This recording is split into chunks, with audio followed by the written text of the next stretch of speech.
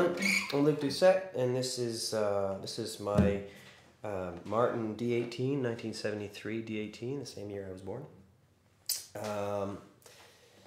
And I'm going to play Wallow, and I'm going to help you learn it if you want to learn it. So I'm capoed at the 2nd fret. I'm in standard tuning.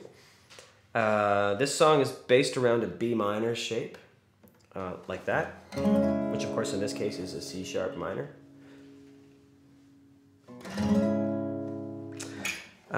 And it's a song that employs a similar sort of Travis picking technique to what you would have maybe seen in New Orleans, in the song New Orleans, or a few other songs of mine.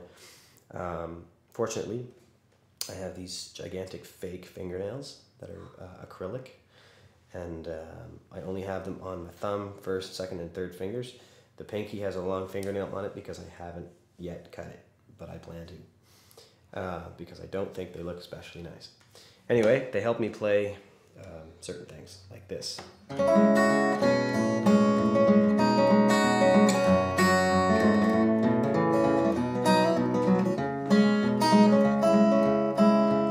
So first of all, if you look at my thumb, the standard thing that the thumb is almost always doing in songs like this, whether it's my own song or songs by other people who employ similar approaches, this is the band. The thumb here is the bass and drums. And then my other fingers are the singers and the guitar players, I suppose, if you will.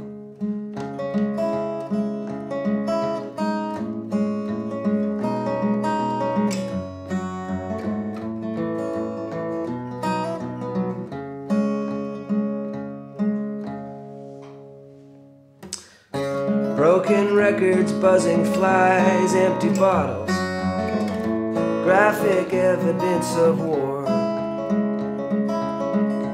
As it heals, pick the scab, scratch the itch, don't let it seal, 'cause this is a martyr's scar. So the basic chords, I'm going to refer to them by the shapes that they are, understanding that we're actually a whole step further north from that. So what I'm calling a B minor actually sounds like a C sharp minor, but I'm going to refer to these chords in terms of how they relate to the capo, as if the guitar were shorter than it really is. So, B minor, that's essentially a G, but it's kind of a major 7. That right there, that note, gives you the major 7. That's kind of an A chord.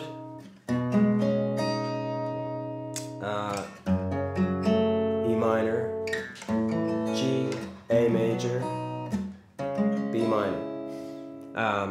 For those of you who are following along without a capo, C sharp minor, A major 7, B major, F sharp minor, A, B major, and C sharp minor. So there's a bass line thing happening here.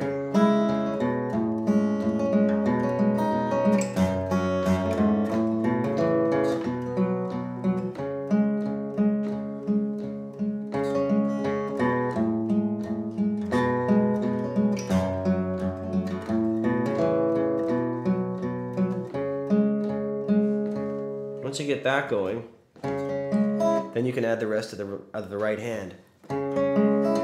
So the thumb 1, thumb 2 pattern is pretty standard for the right hand. Thumb 1, thumb 2. And it's the basic right hand pattern for almost all of this kind of music. I don't know what it's called. Is it folk music? Is it Travis picking? Is it kind of a finger style bluegrass? I don't really know. I think Gordon Lightfoot had a lot to do with developing this style.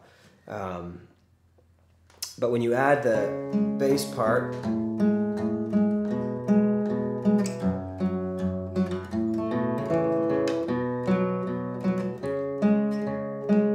with the rest of the right hand fingering, you get this.